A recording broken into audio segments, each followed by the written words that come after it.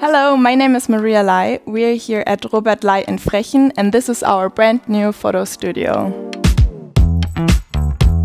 I'm currently working as a junior buyer at this company. 6 weeks ago, I started to lead this photo studio. We want to be growing with our e-commerce, and we want to improve the photos in our shop. This is one of our biggest stores, and so we thought it makes sense to place the photo studio here.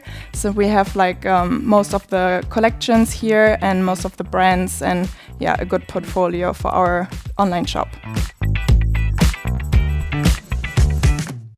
Usually we use the B2B portals of the brands. All of the big players, basically they offer these B2B portals where you can download the pictures and get all the product information, the materials, and you can just download them and then upload them in your store. So every brand takes their pictures in a different way. Some, they don't use a white background, they use more of a grayish background.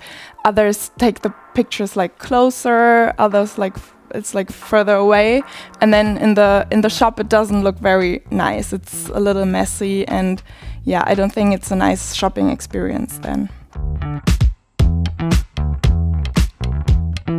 Sometimes happens that especially the special pieces or the very attractive pieces, that they don't put them in the B2B portal because they want to have them exclusively in their online shop. So then for us it was we really want to put this online, but we cannot if we don't shoot it ourselves. And so it's really nice to have this add-on now and to do everything on your own. We are very competitive now because we are faster, because we receive the new collection and we can shoot them wide array.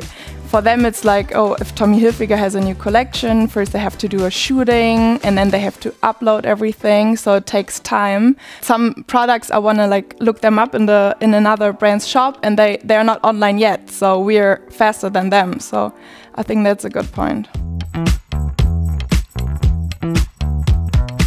We have around 4,000 for men and 4,000 for women, so about 8 to 10,000. But of course it varies every day because of course we also have the stores where we sell the products every day, and then some articles go in the online shop the other day, but others go out because they're sold out. And but usually between 8 to 10,000.